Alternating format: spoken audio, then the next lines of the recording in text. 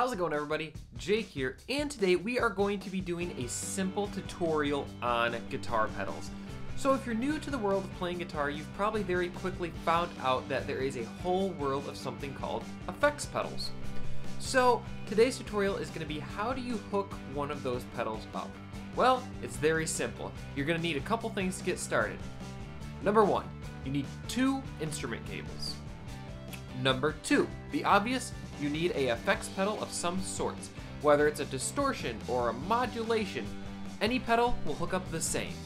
And number 3, you need a power source for that pedal. Most pedals can be powered by a 9-volt battery. However, I never recommend that because they die very, very quickly in an effects pedal. Therefore, I recommend a standard 9-volt power supply. Now, how do you hook these things up? Well, it's real simple. So first, you're going to take one of the instrument cables. You're going to plug one end into your guitar and the other end into the input of the guitar pedal. Number 2, you're going to take the second instrument cable and you're going to plug that into the output of the guitar pedal and then plug the other end to the input of your guitar amp. So it goes guitar, cable, pedal, cable, amp. So a few things to remember. Like I said, I always recommend using a power supply instead of 9-volt batteries.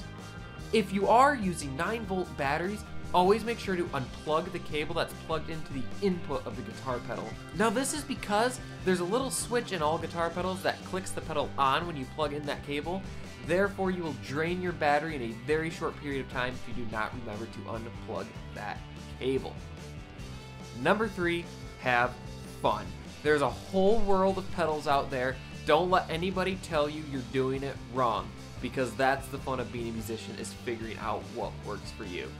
That's gonna do it for this short tutorial, guys. If you enjoyed this video, please help me out by hitting that subscribe button, throwing a thumbs up on this video, and if you have any questions, the comment section is down below. See you guys later.